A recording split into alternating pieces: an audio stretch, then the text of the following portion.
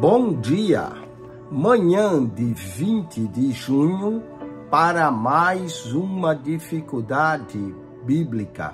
E essa é a nossa dificuldade de número 537. Estamos falando de dificuldades no Evangelho de Marcos. Marcos, capítulo 16, verso 9 até o 20, lemos assim: E Jesus, tendo ressuscitado na manhã do primeiro dia da semana, apareceu primeiramente a Maria Madalena, da qual tinha expulsado os 7 demônios. E partindo ela, anunciou àqueles que tinham estado com ele, os quais estavam tristes e chorando. E ouvindo eles que Jesus vivia e que tinha visto por ela, não o creram. E continua assim por diante até o verso de número 20. Bom, qual é a dificuldade? É que algumas passagens dessa escritura são omitidas em algumas Bíblias.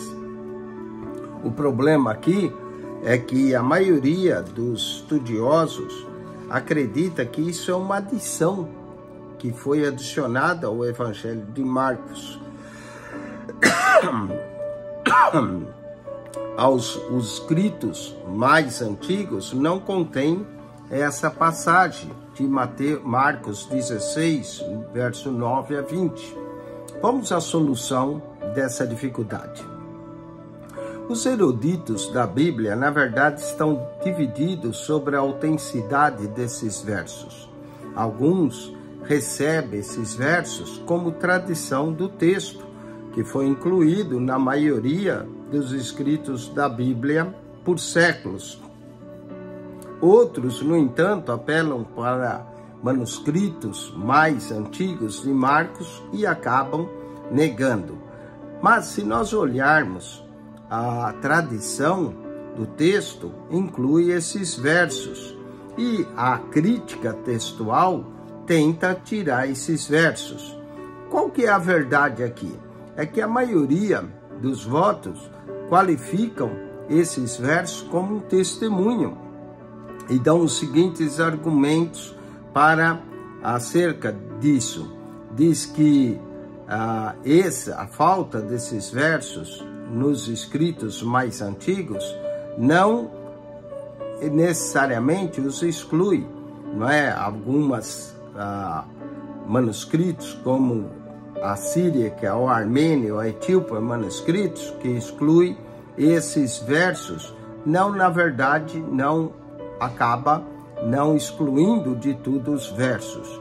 Outros creem e clamam pelos pais da igreja, como Clemente, Eusébio, Jerônimo, que admitiam algumas cópias e incluía esses versos. De qualquer forma, vemos aqui que se alguns acham que o verso não contém, não exclui o fato de uma grande parte aceitar esses versos como verdadeiro. E inclui aqui o poder do nome de Jesus. Então, a maioria acaba aceitando esses versos como verdadeiro e acredita que, de fato, o que relata aqui, mesmo que veio numa edição mais tarde, que são aparições de Jesus depois da ressurreição, continua sendo válido para nós, porque cremos que Deus também queria que esses versos estivessem nas Escrituras. Não cremos só que Deus inspirou as pessoas, mas que preservou os manuscritos para que chegassem até nós. Portanto, a tradição aceita eles como parte das Escrituras. A crítica textual é que rejeita. Bom, espero que você tenha gostado dessa dificuldade de hoje, que você possa pesquisar mais sobre isso. Marcos 16, 9 a 20. Que Deus te abençoe em Cristo Jesus. Acione o nosso canal no YouTube, PR Eugênio Piacentini, o canal da Bíblia. PR Eugênio Piacentini, o canal da Bíblia. Subscreva. Que Deus te abençoe. Amém e amém.